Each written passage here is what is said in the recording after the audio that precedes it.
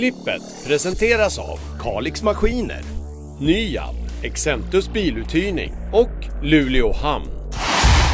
Yeah, I feel like they were better today, but we were a really good defense, and Lassi played unbelievable again and saved all the pucks that we needed. So yeah, it wasn't the prettiest, but we'll take the win.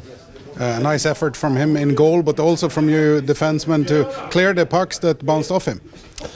Yeah, I think we were pretty good in front of our net. There wasn't too many good scoring chances, and we tried to clear the rebounds out. So yeah, I think we were a little lucky today too. But of course, it comes from hard work, and you're in the right spot. So I think we're in a good spot here.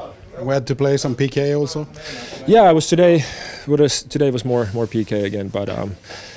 It's been good, so we just keep going. Of course, we can't take that many penalties against a team like that, but we did today, and it was a good job. Andreasson back in the lineup with an assist to Tyrväinen's game winner. Oh, it was beautiful pass by him. After that first period, I don't think we left our zone, so it was good to get that first goal, and I'm sure they kind of surprised them too, because they were so all over us. But yeah, it was a beautiful pass.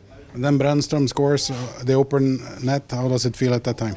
Oh, it feels great, of course, especially when the empty net. So, you try to just do the defense, but sometimes you get those chances. And thank God, Isak put it in.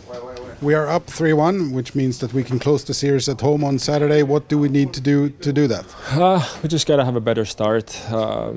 Just play better in general. But it's always the toughest game to close the series, so we just got to go home and be better, and just go from 0-0 situation and just play our game.